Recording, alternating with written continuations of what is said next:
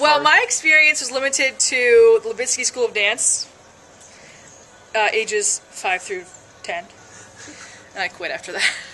When I say swing dancing, it includes Lindy Hop, Charleston, Balboa. There's more than enough in just those 5 right there to keep me interested and keep me busy learning.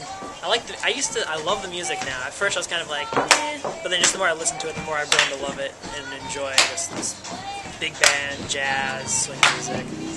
I just like the exercise is cool, and the social aspect. It's something that I can do that's fun, energetic, gets me meeting new people, and usually doesn't involve going to a bar and drinking and getting drunk. I've traveled all around here. I've been to Albany to go to dances, and been like, hey, I swing dance too, and they're like, woo! And we're like friends right there. Like, we have a connection booth swing dancing, and I've said I kind of can make friends in a way very easily when it comes to certain circles like swing dancing. This is a new move.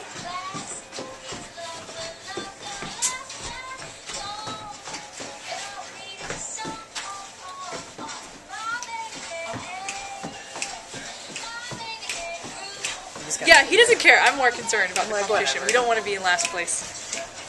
So...